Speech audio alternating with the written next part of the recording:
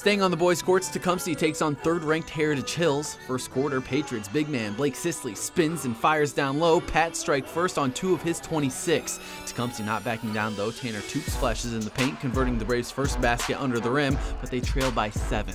Heritage Hills getting it done defensively as well. Simon Sherry with the steal and the slam. Pats go on a 9-0 run, leading 18-2. He scores 23. Tecumseh still fighting back. Dustin DuPont with the fadeaway, but it is not enough to get back in it. Murray Becker drains 3. He goes for 22. Heritage Hills wins it 82-48.